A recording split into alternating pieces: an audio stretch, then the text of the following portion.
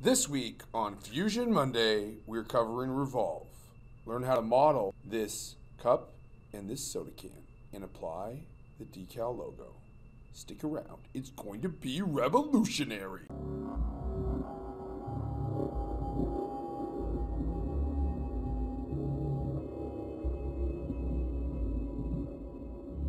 So before we jump into it, we're going to need this document. If you're in my class, it's found on Schoology. If you're in the YouTube world, go to mrsecrets.com, link below, and you can find it under the Fusion Monday files. So let's get into it. We're going to start with the cup.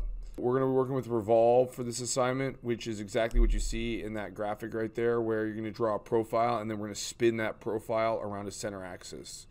So we're going to draw this cup, so we're going to start a sketch. Once again, it doesn't really matter which plane we choose, but understand now, these planes are linked. So the top is this one, the front is this one. So we're going to choose the front, and that way the top will actually be the top. So we're going to go ahead and get the basic shape running at a similar size, which is around 4.5 inches, and then I'm going to come out, come down, come at an angle. And then I'm going to go ahead and come back to the origin. So we're going to go ahead, I hit escape on the keyboard, and I'm going to dimension this. This is 4.5.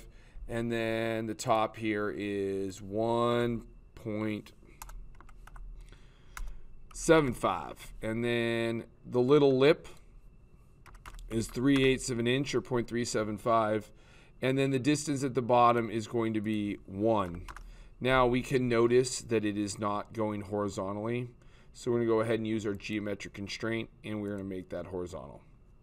So there is our basic shape of the cup, but as you know, most beverage cups from a retailer have a little lip on the bottom. That's mainly for strength.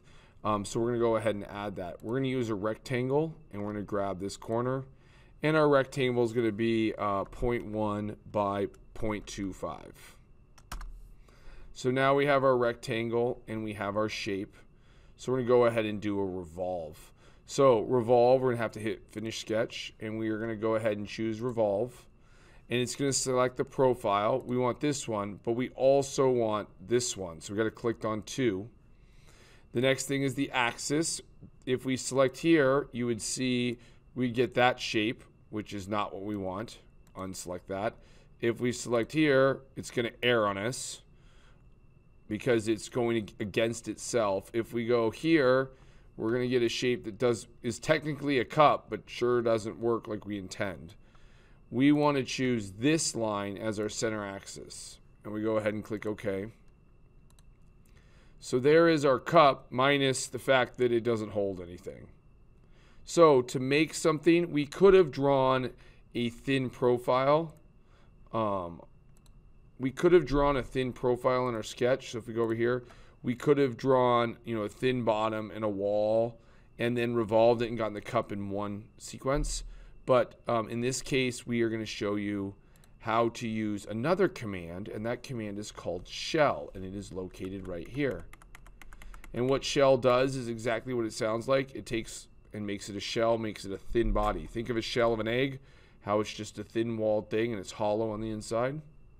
That's what this does. So click on it. The first thing it says is what face do you want to remove. So to make a shell, it can't be truly hollow. It has to have one removed face. So we are going to pick the body and the face all in one click. And then it's going to say how thick do we want the walls.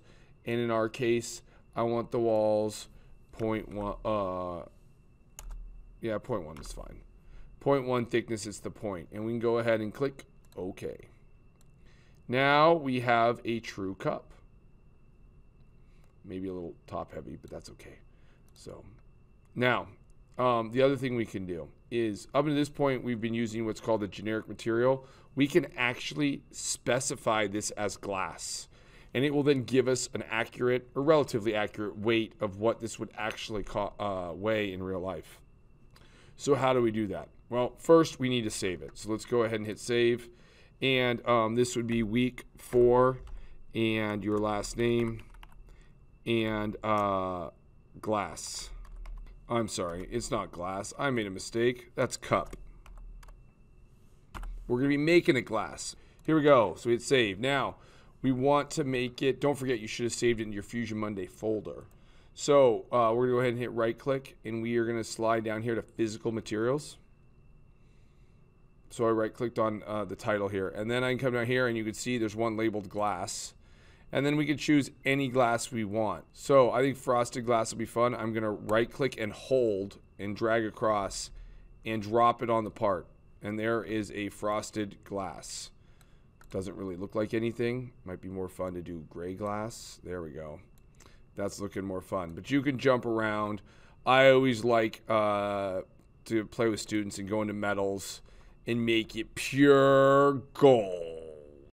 Now the advantage of this is, so we've made it pure gold. You're going to, for the assignment, do it in glass. But we could go over here and we can go to properties.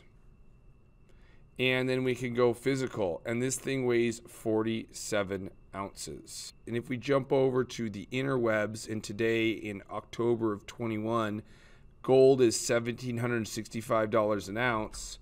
So if we go 1765 times 40, let's do 48, it's almost there.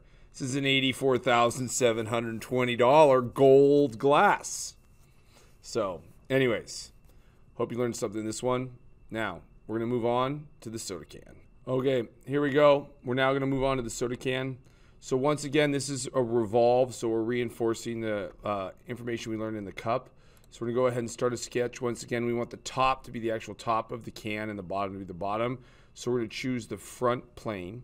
And then we are going to go ahead and get started with our line. So the can is 4 inches tall. So we are going to slide up to 4 inches, and I'm going to go ahead and remember we can just type in the numbers we want as we go, and we'll zoom out. And then line, I use the quick key on the L on the keyboard for the quick key, and it's going to be a 1 inch wide, at least at the top. I don't know if these are actual can measurements. I just kind of made them up, but this works. Now I'm going to zoom in a little bit because I'm going to have a little down of 0.05 for that little edge. And then a line that's going to go off at an angle, and then another one that's going to come down towards the end. Now, this line at an angle, we need to put a dimension on of an angle. So we're going to go ahead and dimension it. And it is actually not between this and this. The drawing shows the angle between this line and this line. And they don't have to be adjacent to each other in order to do a dimension. So this is a 125-degree angle. And then if we say the outer diameter of the can, its radius is 1.125 or 1 1/8, we now get that fully constrained with that angle. Now, I would like this, see how it can drop, raise and lower. We are going to put a line from here to here with a horizontal constraint. So we're going to go line, but we are going to use a construction line. And I don't know if I have not covered construction lines. What construction lines are, just like in drawing where you're drawing a faint line that's construction, this is a line that basically when we move into the Revolve or into an extrusion or any feature-based tool, it's going to ignore this line. So it's a line that you can use to help control your drawing, but isn't going to be affected by the extrusion or the Revolve. So we're going to draw a line from here to here. And we don't really need it right now. Actually, we could have done other constraints to get it that way. But what we are going to do is we're going to need it in a minute. So we're going to go ahead and do a horizontal constraint to lock in. Oops, I'm on that dot. So let's go horizontal constraint. There we go. Now we're going to draw in the rest of the shape, which is the bottom. It's going to come down. Oops. Notice that construction lines are modal, meaning once I've turned them on, they stay on until I turn them off. So I've turned off construction line. Now it should not be a construction. We're going to come across for a little flat bottom. And then we're going to go in and create an arc, another new skill. Here's an arc. We're going to use a 3-point. There's a center point arc and a tangential arc. Tangential would sort of apply, but I want to show you another skill. So we're going to use 3-point arc. We're going to select the end of this line here and the center of our can. And we're going to bring it up like that. Now we need to do some dimensions. So dimensions are numbers typically, but you can also use constraints that work like dimensions without the numbers. We want this line to be tangent to our hidden line, which is this symbol. So we go ahead and select this, and you'll notice that it produces a tangent line that I cannot change. So we have 2 dimensions to put on. We need this little bottom one here, which is another 0.05 dimension. And then we need I'm sorry, it was 3 dimensions. We need a dimension from this point to the bottom of this line. And that is 0.25. And then the very last thing we need is we need an angle for this line. So we're going to click here and here, and it is 25 degrees. So we're going to drag it up here and do 25. So we now have the profile of our soda can. And we're going to go ahead and hit finish sketch, and we'll do the same thing we did before. Revolve the center line. And we now have a soda can shaped object. Now for the real fun, we're going to put on a decal. Now, a decal is just an image we pull off the internet. Normally, a PNG seems to work the best. If you really want to do it and have it professionally look right, then you're going to need to modify the image through Illustrator or something else to get it to be the right lengths and sizes so that it would wrap around this can properly. And it won't wrap well around the top or the bottom, which in a real can isn't that way, so you'd have to do some other things. But that's not what we're really focused on today. I'm really just focused on how would you bring in an image. So to do that, first you got to go to the interwebs and find a image. Now, I am a child of the 80s and 90s, and Jolt was the original energy drink. I never drank it, but I thought it would be a fun one to do. So we're going to go ahead and try to find an image. So we're going to click on this one. It doesn't say if it's a PNG. We kind of need it as a PNG. The best way to do it is right-click and hit Save Image. It is a PNG. Great. So we're going to go ahead and I'm going to change it so a name to... so we have it. I haven't tested this image. I just went there and thought it'd be fun. So let's hope it works. So we now have the image saved to our computer. We're going to now go to Insert, and we are going to go to Decal. And then we are going to upload from our computer, and mine's in the Downloads folder. There it is. It should be the top one, Jolt. And we're going to click Open. And then we got to click on the surface that we want the decal to put on. So there it is. So there is my Jolt. It is not the proper way it goes on the can. If you look here, it goes on the can like that.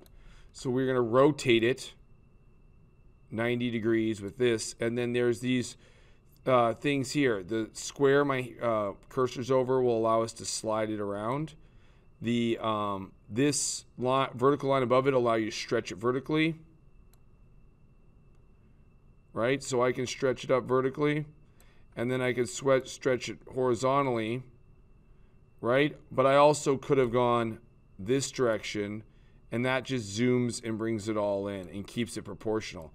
I'm actually going to try to zoom it out like this. And you'll notice it doesn't wrap all the way around the can. It gives a weird kind of thing in the back, but you get the idea. If you were doing it on a flat surface, then you could obviously get it to look really good. So that's how we put a decal on. We just click OK.